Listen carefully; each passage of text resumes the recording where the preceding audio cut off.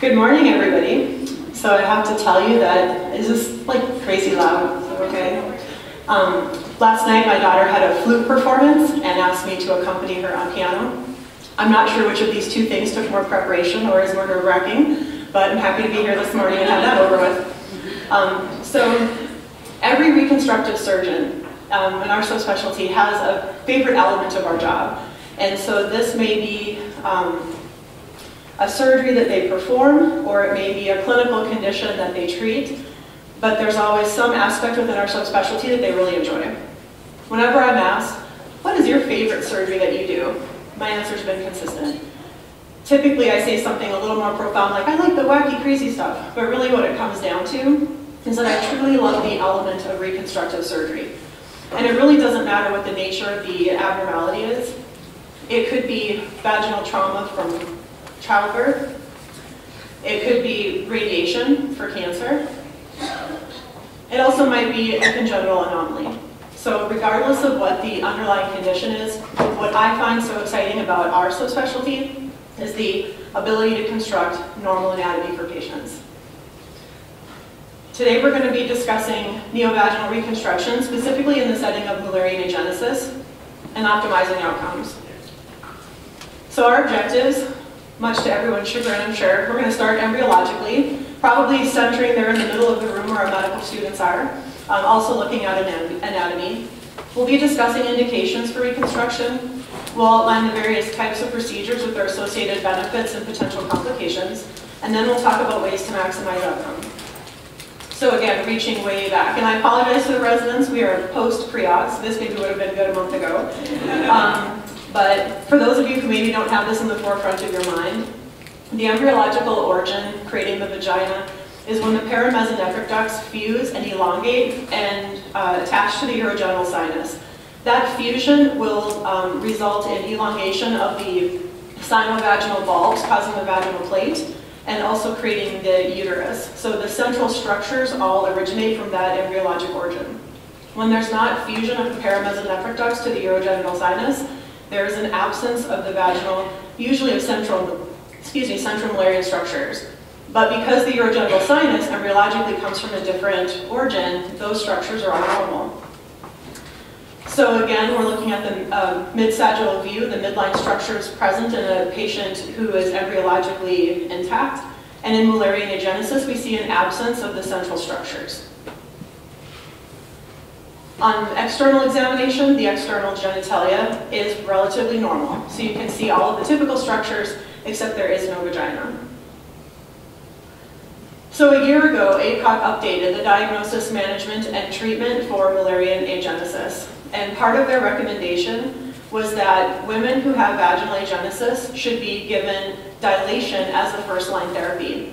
The reason that dilation is offered is because it does have a high success rate. So while we are here to talk about neovaginal reconstruction, I want to support our college and their recommendations. So I do want to talk briefly about vaginal dilation therapy. So this again is a first-line therapy because the success rate is over 85%. So this clearly has the lowest morbidity and also is very cost-effective, saving about $17,000 per patient. So while Mullerian agenesis is an uncommon disorder, this is a fairly significant amount of money. There are two types of dilation therapy. The Frank method was described as a form of active dilation using some sort of vaginal dilator. So these are lucite dilators. This is a medical grade acrylic that the dilators can be manufactured specifically for the individual patient. The patient then usually lies in lithotomy and she directly applies the dilator to her vaginal bud, and she's able to then apply pressure and create a vaginal space. This method has been modified by Ingram. This we call the bicycle seat method. This is a passive form of dilation where a woman will place the dilator at the vaginal vestibule and then she will lower herself onto a bicycle seat, and it's her weight that will ultimately result in forming a vagina. She'll use successively longer and wider dilators.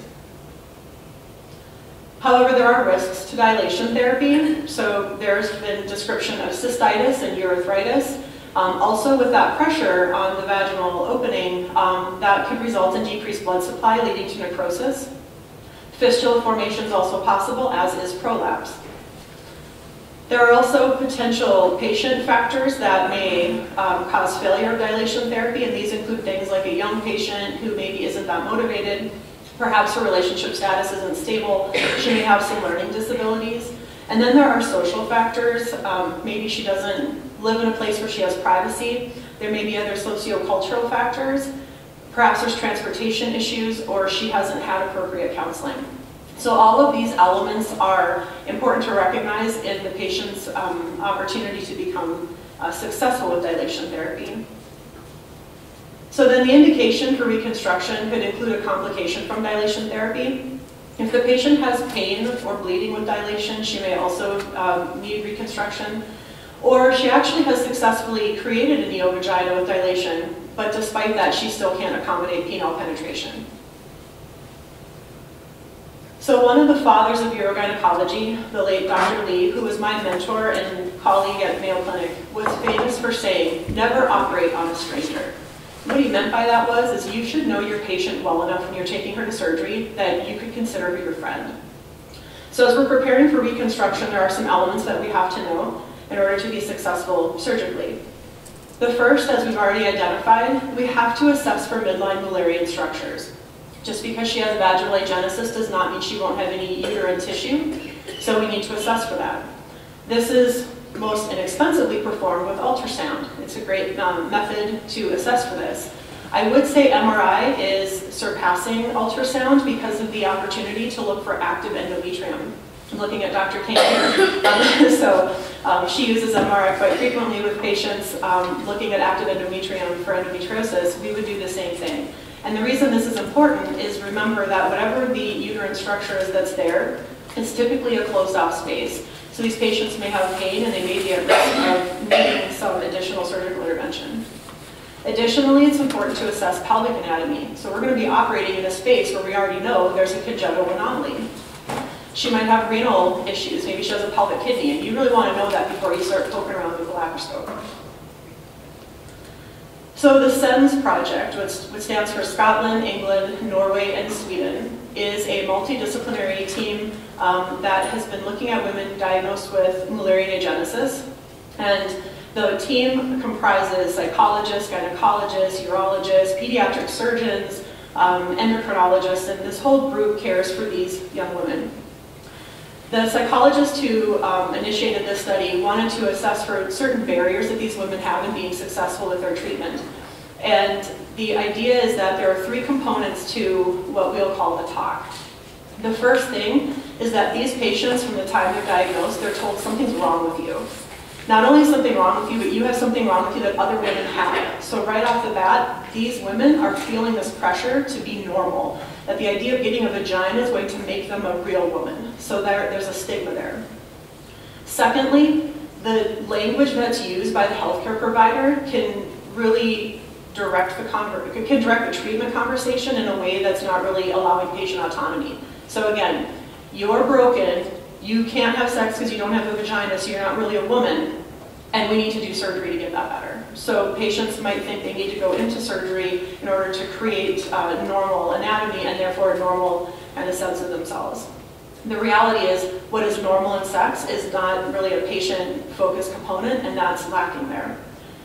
Third, treatment demands are considerable, and it really isn't saving a patient management if she undergoes surgery. Dilation is a reality, whether a patient chooses dilation first or whether she chooses surgery. Not only that, follow-up is recommended. So these patients, when they embark on this particular pathway, really need to be counseled that the treatment demands are significant. So the outcome from this assessment was we need to shift the definition of success from anatomy to patient autonomy. We really need to meet our patients where they are. So the other discussion point I wanted to make has to do with the idea of gender and sexuality. So gender identity, for the first year residents, can you tell me when you see gender identity, what does that mean to you? What is the definition? No, don't all speak up at once, it's okay, take turns. So gender identity has to do with how you perceive your own gender, right? So how you see yourself can be congruent with your assigned gender at birth, or it may differ. And this is where we have the terms transgender and cisgender, okay? How about sexual orientation? Second year residents, thoughts? How would you describe this? Exactly. So it's your personal gender and then the gender to which you are attracted. So this is where you get the terms homosexual, heterosexual, bisexual. Gender expression, third year residents, what does that mean to you? Like which gender you express yourself in a cultural manner. Exactly. So this could be how you're projecting how you perceive your gender to be to the outside world. It may be how you wear your hair, the clothing that you wear. And then sexual desire. So this is a motivational state. It's an act of wanting to participate in sexual activity or in sexual practices. And then timing is very important in all of this. We'll talk a little more about this, but what I want to kind of help you to see with the timing element is that these women may be coming in their late adolescence, early adulthood, when perhaps they're living in the dorms, they have no privacy, but they also maybe want to engage in sexual activity. So the timing of whether this is right for her in terms of treatment is really important. So we're going to be discussing these 5 specific surgical techniques in detail. The Abbe-McIndoe technique is a split thickness skin graft. This was the preferred neovaginal reconstruction during my fellowship. The skin graft is harvested usually by plastic surgery in an area that one would argue is relatively inconspicuous. This may be the buttock, the lower abdomen, or the top of the thigh. So this is what it looks like right after graft is harvested, and this is what the area looks like after it is healed. So yes, the scar is visible, but I would argue it still is a fairly hideable space. The skin graft is then placed over a vaginal mold. The vaginal mold is covered in a condom first, and then the skin graft is sutured on top. So this is an actual example of what that skin graft sewn over the mold looks like. So this is a patient with Mullerian agenesis. So again, we're going to start with maybe we start with the medical students. I haven't asked you anything yet, right? So can you describe what you're seeing here?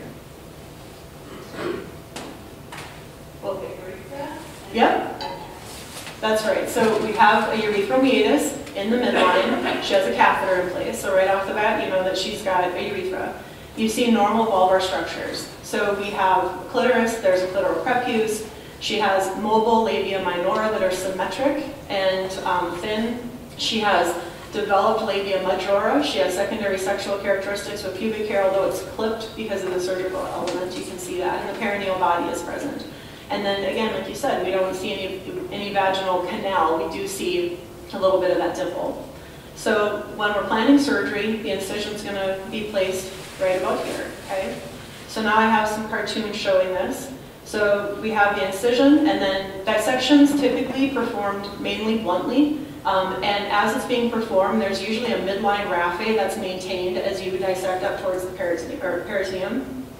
And so this is usually a 2-finger dissection. Once you have reached your cephalad portion appropriately, then you can take down that midline raphe.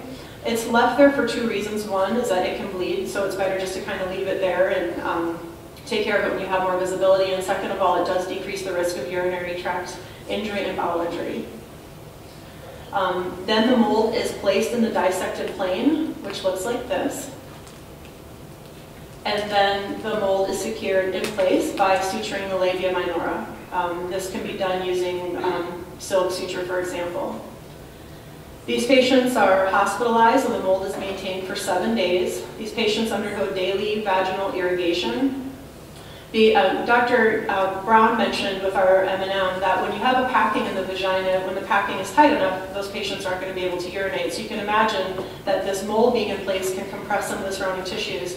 So urinary diversion is both protective, because these patients typically can't urinate, but also it's because you don't want them to urinate and push pressure down onto their mold.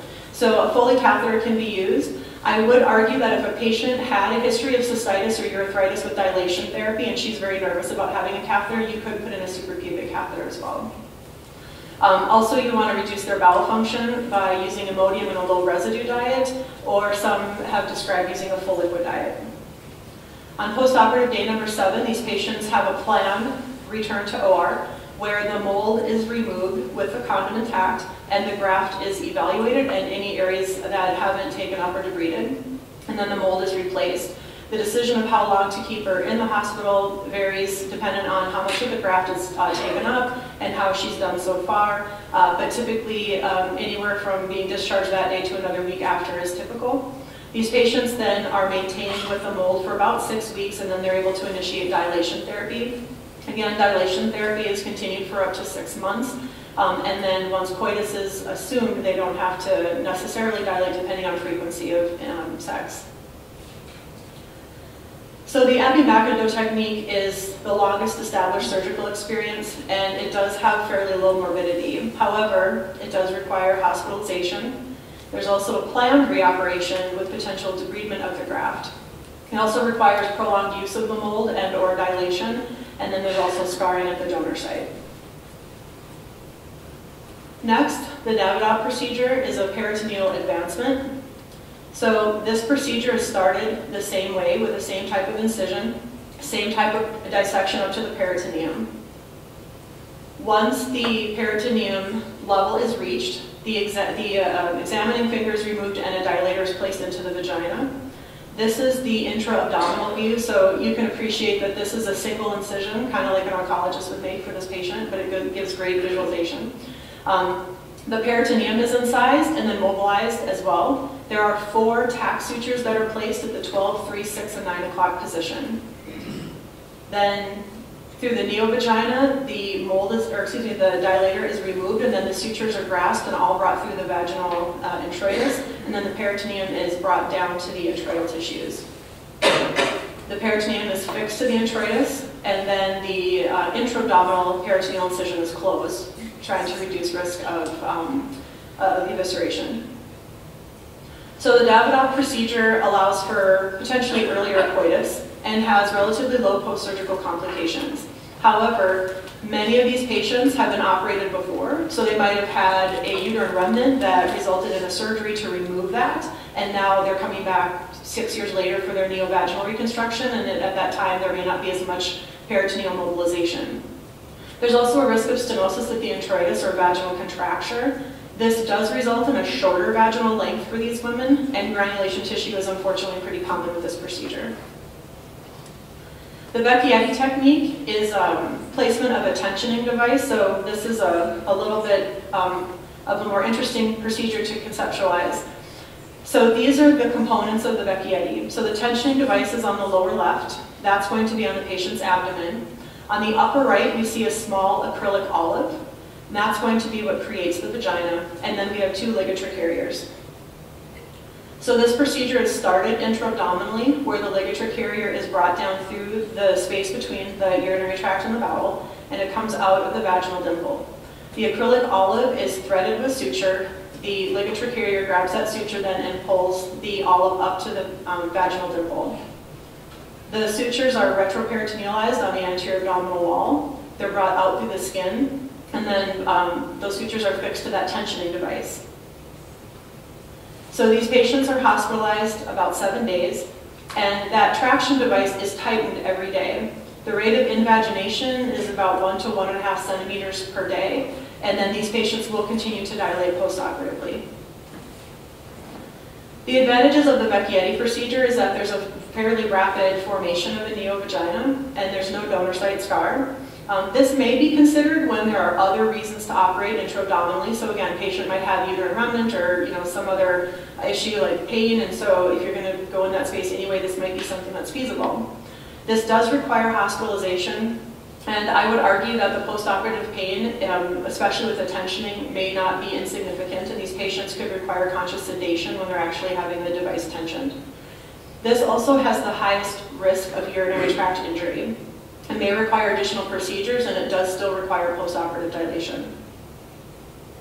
The Kratzis vulvovaginoplasty is a modification of the Williams vulvovaginoplasty. It's also called the Shears technique. So I think in medicine we just have this tendency to want to name everything after ourselves, and we modify it slightly and you get all this credit. But I think this is a really elegant procedure. So initially described by Williams, the dissection was carried up to the level of the clitoris. What Kratzis did was bring the dissection down a little bit more. So Alice clamps are applied to the level of the vulva 4 centimeters lateral to the urethral meatus, and then at the mid-perineal body 4 centimeters lateral to midline. An incision is made in the medial portion of these clamps, and then each edges of the incision are closed. So the more medial portion of the incision is closed in an interrupted fashion with the knots on the inside of the vagina, and that extends up to the anterior portion. And then the lateral part of the incision is closed again in an interrupted fashion. So I think what's a little hard to conceptualize with this is that the vagina is created parallel to the perineal body. So the penetration force would be parallel to the perineal body. And this is what the patient looks like at 6 weeks post-op. Okay, does everyone kind of wrap their head around what we're doing with that particular? I know it's kind of hard to conceptualize, but it's fairly elegant in its simplicity.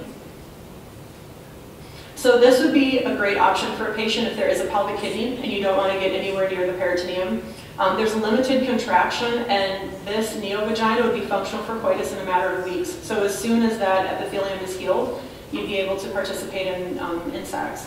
Also, there's no or maybe minimal need for dilation, again, assuming the patient's having regular intercourse. The risks and limitations, this does require some fairly well-developed labia. So if the patient doesn't have that or there's minimal mobility of the vulvar tissues, this might not be a good surgical approach. There's also the potential that hair could grow within the neovagina as well. With the Williams vaginoplasty, because dissection was carried up to the level of the clitoris, there was a lot more urine trapping within the neovagina. However, the Kratzis vaginoplasty, this really has not been the case. All right. The last technique we'll review is the sigmoid neovagina. So this originated in 1911 by Wallace, was modified by Wesley and Curran, and then Joe Pratt, who was former chair at Mayo, modified it again.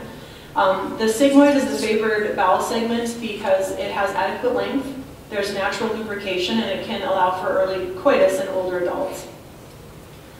So just again conceptualizing, the sigmoid colon is identified and it is removed. The distal portion of the sigmoid colon is closed. That becomes now the vaginal apex. The proximal portion is left open. That's going to be the new introitus. Blood supply is maintained through the superior hemorrhoidal artery. The graft is brought through the introitus and extended out past the introitus because there may be contracture of the sigmoid neovagina, and you want to allow for that. The mold is then placed inside of the sigmoid neovagina. So the advantages is that there's minimal contraction of the neovagina. Specific clinical situations where this may be helpful or an ideal surgery is that when there's fertility, the patient wants to be maintain her functional uterus. Although I started because there have been reports of patients who become septic and actually died as a result of this, so I would definitely enter into this with caution. I think that another specific situation is maybe the patient had a less morbid procedure and it failed, or she didn't dilate and there's some issue, so this may be something that you move toward. The risks and limitations, I'm sure nobody in this room is shocked that it needed its own full slide for all of this, but this is everything that can happen.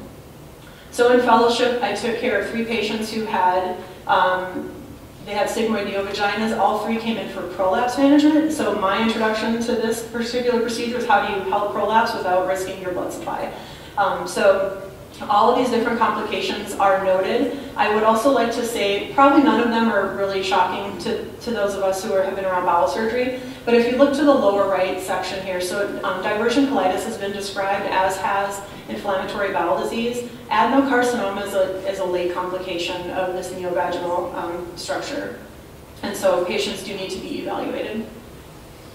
So let's compare techniques. So we just reviewed these 5 different procedures, and obviously there's more and there's variations, but let's compare these 5. So there was a review by McQuillan and Grover looking at, it was over 6,000 articles within the world literature looking at all of the different outcomes for these surgeries. And they included 162 articles. This is over 4,300 patients. Okay, so this is a big group, it's a big meta-analysis. So in order of presentation, we have dilation, we have the Macondo-Davidoff, which again, peritoneal advancement, the Vecchietti, which is that tensioning device, the shears or the vulvovaginoplasty, and the bowel vaginoplasty, okay? So you can see the number of patients are fairly significant. There are a lot of women in this group. On this slide, again, a little busy, but what I wanted to highlight was that the urogenital injury for intraoperative complications was the highest in number for the Vecchietti, although again, still relatively low complication. So post-operative complications, again, same procedures across the top, same numbers. Little busy slide, but I want to first of all say that as a surgeon, we're always concerned about our infection rates, and so looking at the rate of infection, we see that the three highest procedures associated with infection were the Mackendo, the Vecchietti, and the bowel vaginoplasty. And coming down to reoperation. So again, the main kind of hard, fast stops for me as a surgeon, am I going to have to reoperate this patient? And the patient needs to know this. Now again, this isn't that planned reoperation. We talked about that. All the patients undergoing a Mackendo are planning to go back to the OR. That's not taking this into account. And then long-term complications or outcomes. So to me, the most important element of all of this is vaginal length. I mean, we're looking to create a vagina for one purpose. So it's really important to know what kind of anatomic outcomes are we getting. We can see that dilation resulted in an average vagina of just over 6.5 centimeters, which is fine for intercourse. So usually it's about 6.5 centimeters is the lower cutoff for that. Everything else was longer. The Vecchietti is the shortest, Davidov and the Mackendo about similar at just almost 9. But the shears and the bowel vaginoplasty both created fairly long vaginas. And then I alluded to this a moment ago, but prolapse is also a consideration. We can see that the largest number of prolapse cases were among women who had bowel vaginoplasties, which probably isn't surprising given there's really no support, right? So you're kind of putting it in that space and you're letting it just be there. Doesn't always just stay up where it's supposed to.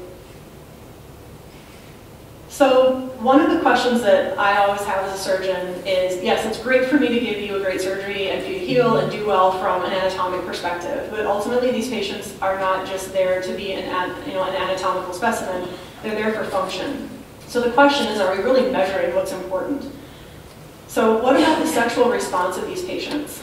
So women who underwent neovaginal reconstruction were compared to women with a native vagina in terms of the physiologic and subjective sexual response while viewing neutral and erotic films.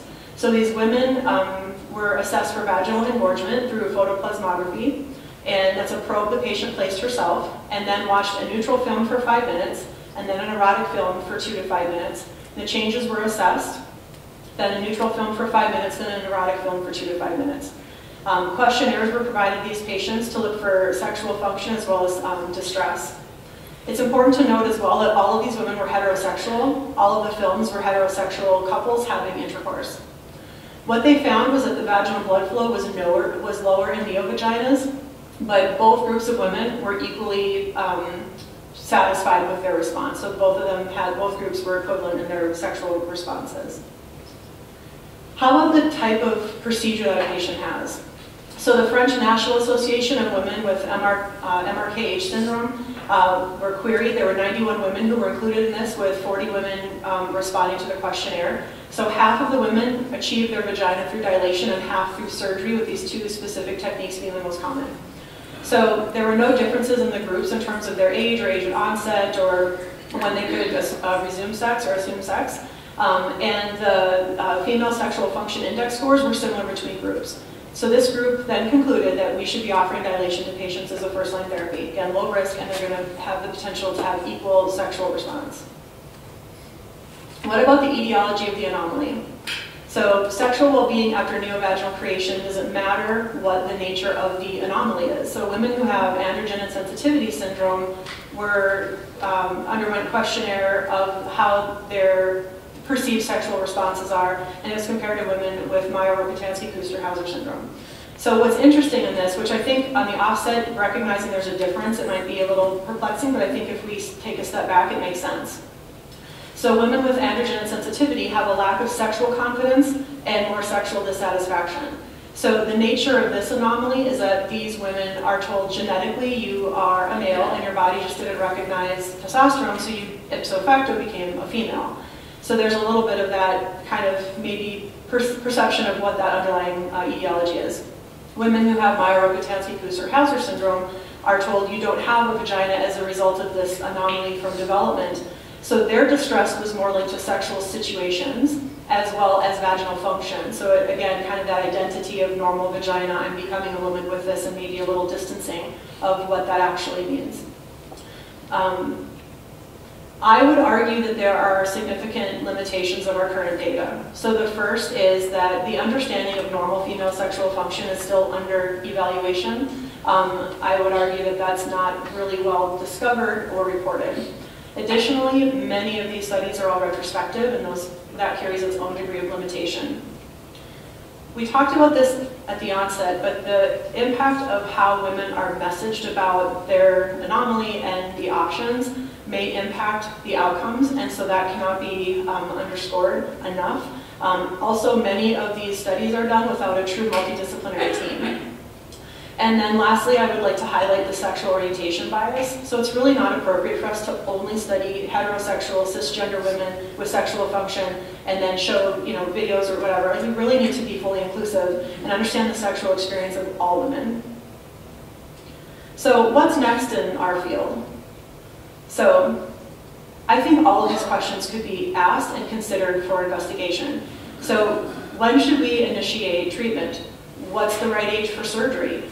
What do we use for our neovagina? So we're now looking at maybe taking a biopsy of the vaginal vestibule and then culturing those cells and using that to line our macundo. Maybe using that tissue will result in better biological and hormonal response for these women.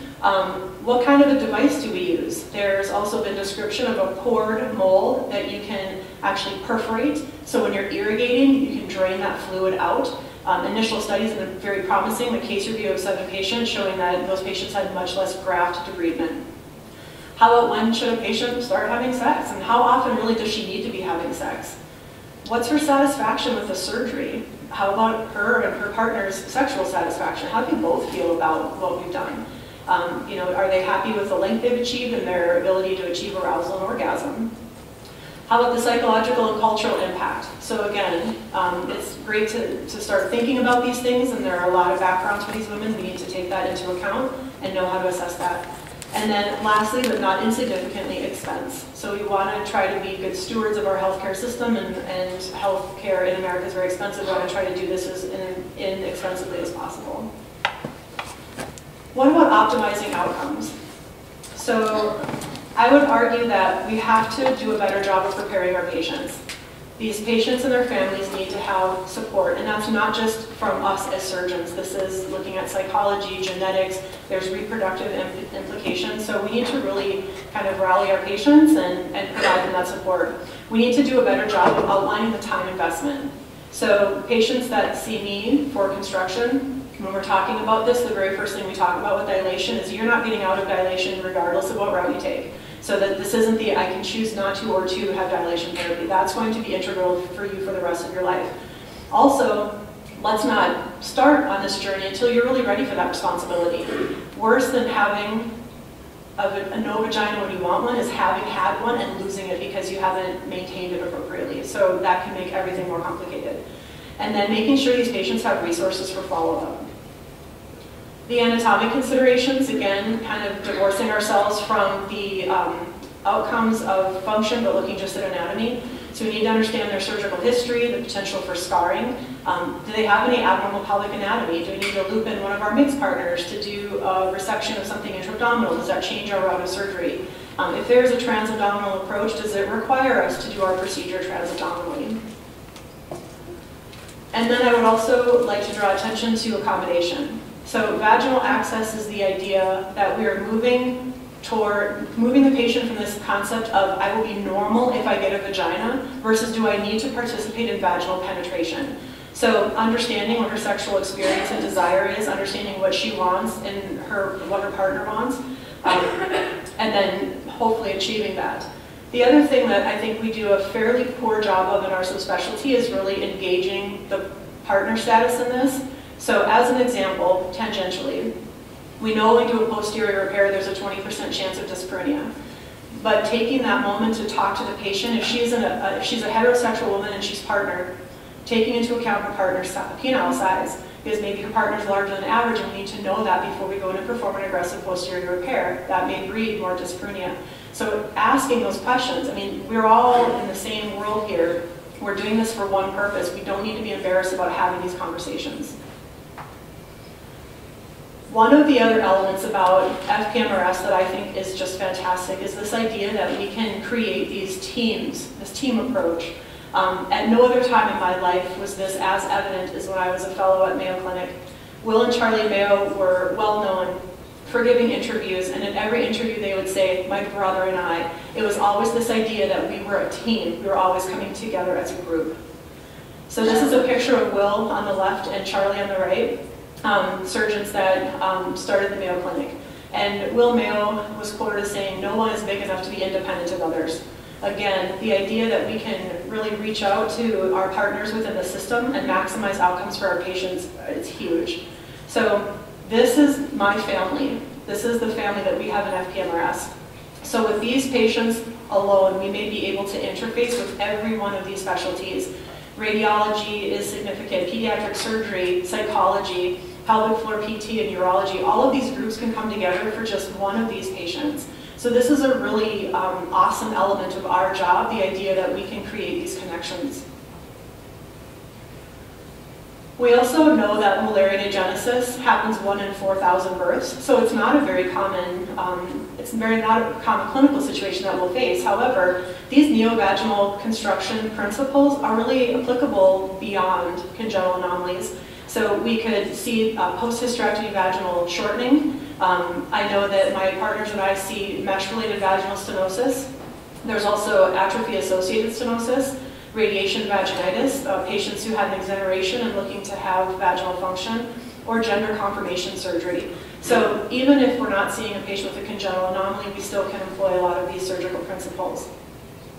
And I would argue that everybody in this room has the opportunity to be a reconstructive surgeon. So again, 35,000-foot view, you're doing a hysterectomy. What do you want to do to prevent her from having problems that require additional surgery? Apical support, right? We know this. Give good apical support, attach the vagina to something, usually the uterosacral ligaments. But we all have that in us. So in summary, the counseling element for these patients, it's integral to their success. So they have to understand the investment that we're making in them, but that they ultimately need to commit to for themselves. The workup has been reviewed a few times, but again, looking for any intra-abdominal reason to perform surgery. Do they have a pelvic kidney? Dilation first and foremost. They don't get out of this by not wanting to dilate. That's not part of this process. The surgical techniques really need to be patient-tailored. So again, in a heterosexual woman who's partnered, we need to take that into consideration. Anatomic considerations, we've already identified that. Surgeon experience, so I would argue that every surgeon in this room has an experience that they've acquired through their training and then mastered through practice.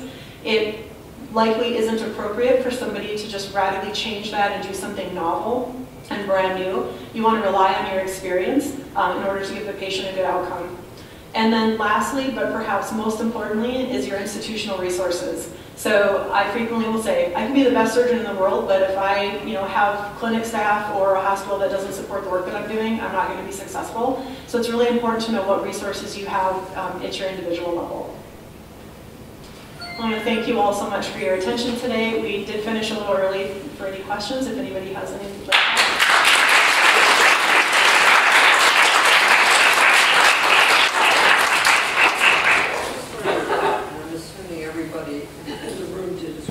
So questions, thoughts for Christine? Yes, Antonio. I have many questions, but I'm going to try to do this too. In terms of the incision that you do, what are your landmarks to make sure you don't go towards the bladder or towards the rectum? And do you consider the location of the posterior federal cords for sexual stimulation during vaginal penetration, or is that not something that's considered?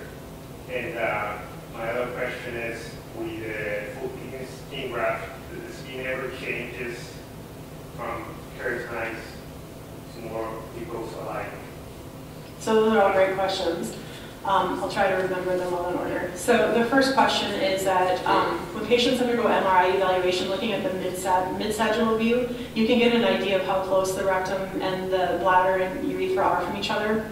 That does give you an idea of how much room you have for the dissection. With a Foley catheter in place when you're dissecting, you may need to put one examining finger in the rectum and feel and have the catheter in place to guide you. Urinary tract and bowel injuries have been reported, so it does happen, and fistula formation can also occur. Dr. Gast, who's our plastic surgeon who does the gender confirmation surgery, I was talking to her, and kind of like when you get those injuries with repairing them, the fistula formation that can occur, what do you do, and having that conversation. So I think the idea is avoiding it is obviously the first step if you can, but using the imaging and then kind of, the dissection doesn't need to be completed quickly. You can do that relatively straightforward, but in a very slow pace to try to minimize any risk of that. And then exam afterwards to see if, do you notice any thin area of dissection that needs to be oversewn, for example. As far as sexual function, so it really depends on the individual patient and whether she's already been performing external stimulation. There's not a risk of losing clitoral sensation with this kind of surgery. With a full thickness skin graft, what you're talking about. So the difference between a split thickness skin graft and a full thickness skin graft is that skin graft is harvested.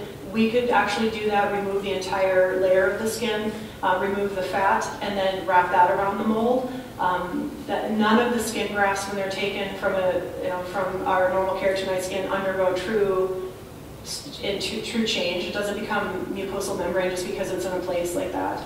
And that was actually one of the arguments towards using vaginal vestibule biopsies and creating the type of tissue that's already estrogen sensitive and has receptors. It does actually create a more normal hormonal milieu and bacterial milieu for those patients. So I would argue that it does potentially lead to contracture when you have cutaneous skin within the vagina space. So did that answer? Yeah. Okay. Yeah. Just out of curiosity, what happens with menopause in those women that have a skin graft? How do they have better function because they don't go through like the atrophy that maybe women that have estrogen receptors would, or so that's a very good question, and the answer is we don't necessarily know. So we do know there can be increase in introital narrowing because of some of the changes from loss of estrogen, but the actual graft itself doesn't typically change. What actually is a bigger issue is when there's a loss of dilation or sexual intercourse frequency. So in those patients, if they intend to maintain the patency of their neovagina, it's really important for them to continue with dilation therapy if they're not able to participate in intercourse. But there shouldn't be any hormonal change because there's no estrogen receptors within the neovagina. That's a silver lining. Gary? Thank you so much for the talk. It's going to help me in counseling patients. I'm curious as to the age, the average age, the range of age, because the patients that I see, and quite honestly, sadly, those that we diagnose who are college age who have not been evaluated fully for primary amenorrhea, anyway, they're not anywhere ready to go through surgery in most circumstances, usually initiate dilation, but don't have a partner. So you made a lot of references about working with a partner, which I think is great and awesome, but most of my patients aren't yet at a point in their life where, because they haven't been able to put anything in their vagina, so they fundamentally know something's not quite right, anyway, which impacts how they relate and how they think about themselves. So a lot of things going on at the point where we in college are helping women. So average age for surgery and sort of what's the path to the majority, and I'm just curious about all that. Yeah, so many of these patients are undergoing dilation at an earlier age than reconstruction, which I think kind of just common sense-wise makes sense. The average age is somewhere between 23 and 27 for reconstructive surgery. Dilation can really be started at any point, but the responsibility is no less important if you're moving towards dilation. And I think you're right, when these girls are diagnosed with primary amenorrhea and they're worked up and they're diagnosed with Mullerian agenesis, at that moment the conversation, that's really the moment to rally the patient and her family to understand this is what it means moving forward, this, not only just your sexual function, but your reproductive function. And then having that timeline started of this is kind of what the trajectory looks like for you. If you're going to dilate, we can certainly start that when they're able to, which is probably in the late adolescence, maybe around 18, 20 in that age. But they could do it sooner if they had the responsibility. Every patient's unique and has different level of maturity. But typically, the other component that we didn't address today is that there are some girls who are born with a cloaca and they may undergo surgery with a pediatric surgeon when they're an infant. Those patients are usually undergoing bowel vaginoplasty. That's already been reconstructed for them. And so there may be changes that are needed as they get older. And so there are some nuances that we didn't cover in detail. But for those young women who haven't been able to do any sort of vaginal penetration, starting off with dilation therapy, they're usually a lot younger than surgery. So, sorry, just follow up. So are the majority of the patients that you're operating on, they've initiated dilation, so there's a little bit more than their 1 to 2 centimeter vaginal? I would say when I'm seeing these patients, they haven't done anything yet. Okay. Yep, so they're usually coming for consultation of what are the next steps. And then it's getting them into physical therapy, working with dilation therapy, starting that part of the process with them. And again, with most patients doing well from dilation therapy, understanding the risks of surgery, many of them embark on that quite successfully. Yeah, Laura. I'm curious what your favorite surgery is. So if you had like a young woman who doesn't need any other vaginal surgery, who has a bleeding with dilators and is kind of motivated, what would you prefer to do? So probably my treatment algorithm for her would be understanding kind of where she's in her age, whether or not she's partnered, and then all the other factors looking around her sexuality. If it's a patient who is partnered, we need to think about a longer vaginal length. I think the Kratz's vulvovaginoplasty is a beautiful surgery, and I think given the low risk and the lower need for dilation, that would probably be a really safe procedure. I like the Mackendo. It's a lot of work and it's a lot of post-op follow-up. I'm not sure that the infrastructure is inherently present for that right now, but I think that with some collaboration and making sure that we've kind of teed things up a little bit, those patients could have a good outcome. I'm just thinking like putting that patient in the hospital for a week and knowing that we're doing that for a week, that's a big investment and a lot of healthcare expense. So again, trying to identify what's important to the patient, what other indication for surgery. I like Mackendo. The Kratz's would be a very technically more easier procedure to perform. Yes. Has there been any data on the differences in financial burden for these? I imagine Mackendo FDA because they're much more expensive to the small hospitals. Yeah. Exactly. Yeah, so looking at that big review that looked at the 162 articles that were included in the 4,300 patients, part of what drives the expense is, yes, the hospitalization, but it's also the time in the OR. So depending on how long it takes you to complete your surgery, that will increase the cost of the particular surgery you're performing. But it would be a great resident or a great resident project, and even looking at like a cost effectiveness analysis and making some assumptions in the decision tree of how these patients could be managed. Somebody also had asked me previously, do you have to keep these patients in the hospital for 7 days? Is there anything magical that you're doing? And I would argue with the irrigation there is. I don't know that it's going to work to deviate from that plan, given that that's a fairly established pathway for that particular surgery. But those questions, again, need to be asked. We need to start challenging that dogma. Does insurance? They do. That's good. Other questions? I was just wondering if you could say a word about Dr. Gass. Oh my gosh. Her background, etc. Yes. Because I'm not sure Yeah. everybody knows about her. So Dr. Gast is a plastic surgeon who trained in Belgium for about 6 months to do gender confirmation surgery.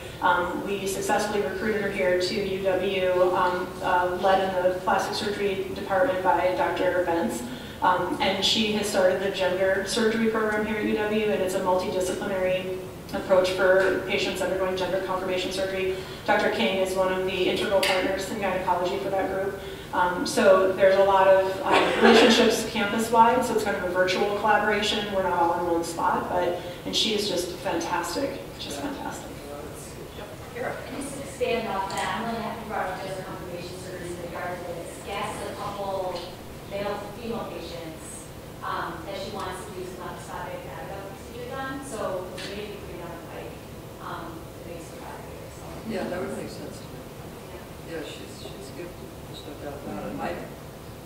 I just wanted to make a comment that if you come across a patient who is initiating the dilation process, one of our UW Health PTs, Elizabeth Bloom, has a special interest in helping patients with dilation, and so some of the issues around counseling and support and technique are really, success rates are better if you have someone helping them and coaching them and laying out a plan. So we lean heavily on Elizabeth Bloom. So those of you who aren't necessarily referring the patients to FPMRS should know about her.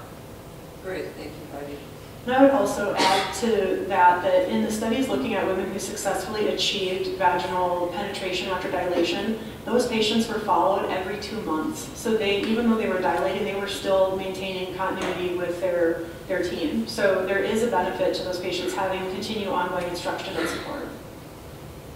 Any other questions? Well, thank you again.